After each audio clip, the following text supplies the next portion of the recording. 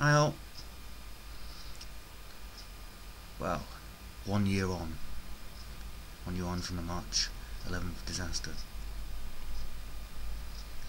And I was, like many other people, I guess I was in two minds about whether there was really anything that could be said.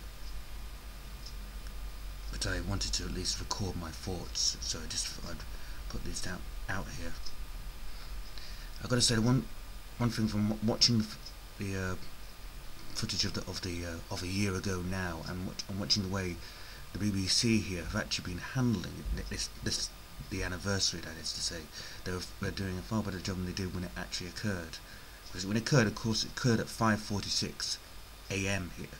That's when it first appeared on the news and that sort of thing.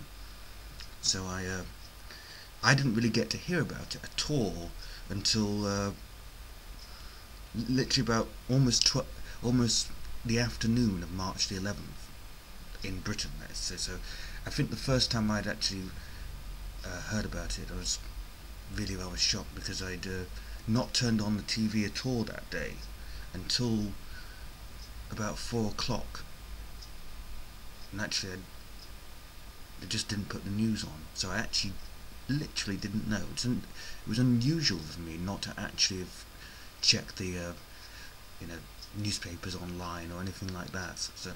But I happened to have started a Twitter account, which I'd never really used. But I must have been following some people in Japan, or some people were tweeting out news, and I got this one that said something like 9.0 magnitude earthquake in Japan, and I remember staring at my BlackBerry, sort of like, ooh, damn, and ran to the nearest TV, and that was my day really. I was emailing and Facebooking and sort of hurriedly making friends on Twitter, actually, because as I said, I'd only really started this account at this point because basically to make sure no one could at least steal my name. That's all I'd done.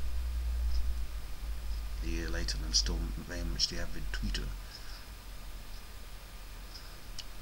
This will trail off a little bit now, so I'm just going to sign off and say my thoughts with guys in Japan, and I hope you're all well.